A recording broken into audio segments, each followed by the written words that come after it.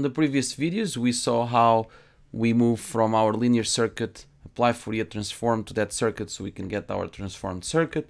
We saw how to extract the equation out of that circuit, and we got this equation here. Now we're going to massage that equation by applying partial fraction expansions so we can have the equation ready to apply the inverse Fourier transform. This is the equation. I'm going to divide these into sections. I'm going to first solve this part of the equation and then the second part. And the goal is to go from this equation to where you have the poles of your equation separate from each other.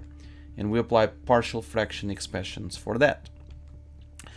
Now, if you want a little bit more detail about different types or different techniques of partial fraction expansion, I recommend you guys to watch video 6 from the Laplace series, because I'm going to accelerate a little bit this part of partial fractions expansions in the Fourier domain. Alright, so let's start with that first part of our equation, and the goal is to have this part in this format here with the two poles separate from each other. So I want to find K1 and K2, so I'm going to use the cover-up algorithm. So again, more details about this on that video 6 in the Laplace series. If I apply the cover-up algorithm, the first one, it's a real root. So all I'm doing is multiplying that by my transfer function, where j omega is equal to that pole, minus 1 over RC. So you can see that these two cancel out, substitute my j omega by that, and I get minus 1. For K2, which is also a real root, we apply also the cover-up algorithm. Now we're multiplying my transfer function by j omega, so the j omegas cancel out, and I'm going to find the answer for that pole, j omega equal to 0. So if I substitute j omega by 0, I get the 1. Alright, so for that first part of the equation, I got this partial fraction expansion. Now for the second part, if I multiply this part of the equation with that, I get the following answer. Now I get pi times this function. Now you might be wondering, what is this function over here? So this function is called an impulse.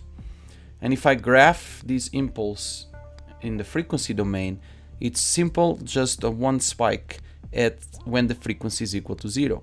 All the other frequencies, the signal is 0. So that means that multiplying in the frequency domain, multiplying this part with that impulse is going to give you 0 for all omegas, or all frequencies besides when frequency is equal to 0. So all I need to do is substitute omega by 0. So this part disappears and you get just this, and that's why you get this as an answer. Alright, cool. So I plug everything together, and this is the partial fraction expansion that I get out of my equation. And now that we have this is in a good format to start going to the last step, which is to apply the inverse Fourier transform into that equation. Alright, for that we're going to use the transform pairs again, and we use these when we were converting our signal from the time domain to the Fourier domain, or the frequency domain. So we were in time and we went to frequency. Now we are in frequency and we want to go to time. Alright, so this first part over here is we can apply the following transform pair. So this in frequency is going to be equal to a step function. So we have our step function. And this part over here, it's going to be an exponential function, a causal exponential function. Alright, so we get that as an answer.